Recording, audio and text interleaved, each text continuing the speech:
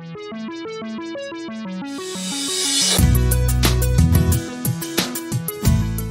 what's up guys? This is Raven and today we're going to be talking about all of the available purchasable arcanas in Dota 2.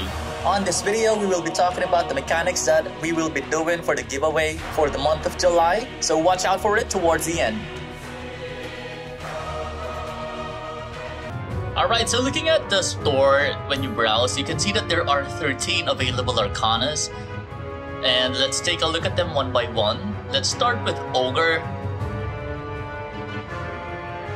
So with Ogre, the main difference with Arcana is that there's a mount. And it's like a bird. I don't know if this is a bird or what, but it looks like a bird, and of course the iconic two-headed ogre that's riding on it. It goes with blue or the red color. For the next one, we're going to be taking a look at Rubick. I don't play Rubick a lot, so I'm not really sure on what's the difference if you gather some of the progress for his Arcana. And the next one would be my favorite, which is Pudge. So Pudge is the probably one of the most popular Arcanas in the game. It comes with two styles. It is either with a green or a red color. There are two chains with claws hanging out from the back of Pudge. For the next one, it's going to be Juggernaut. It also goes with a red or blue color.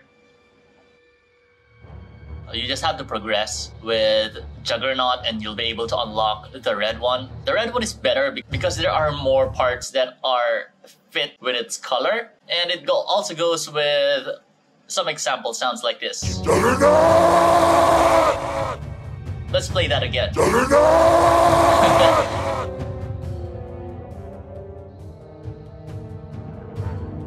And the next one would be Monkey King. I never used Monkey King since it was released, so I can't really talk much about it, but I know that the color of Monkey King changes depending on the level of his ultimate. And we have Zeus, who now floats on a cloud instead of walks on the map whenever you move him.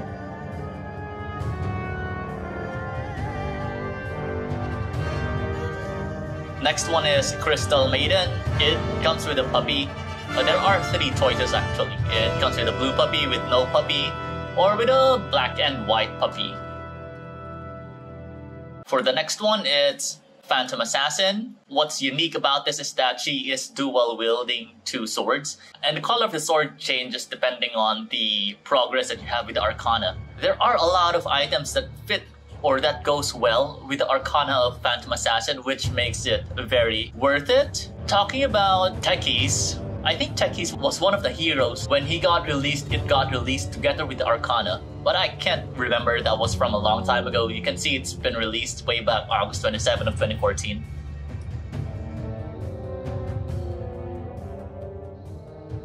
The next one is Shadow Fiend. This is also a very old Arcana. It has a very fiery effect that's added Shadow Fiend instead of the usual dark one. What's unique about the Terrorblade Arcana is that it changes color depending on what gem you put on the socket, and there are also a lot of parts that go well along with it.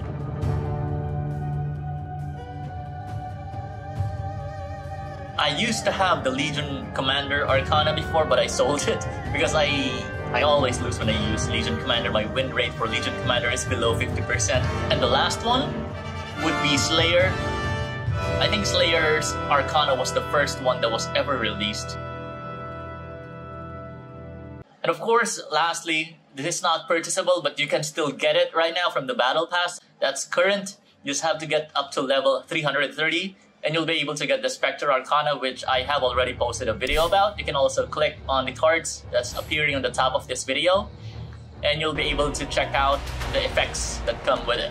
So talking about the giveaway mechanics, guys, what I request you to do would be to subscribe on my channel, like this video, and put on the comments the Arcana of your choice. And if you get selected, then we will be giving you that Arcana once we have reached 550 subscribers on my channel. I will be cross-posting this giveaway on Facebook, So if you want another entry, you may just follow my page on Facebook. I'll be including the link on the description of this video. And also put the name of the hero that you want on the comment. And then we will be counting your entry twice as long as you do the mechanics on YouTube and you do the mechanics on Facebook.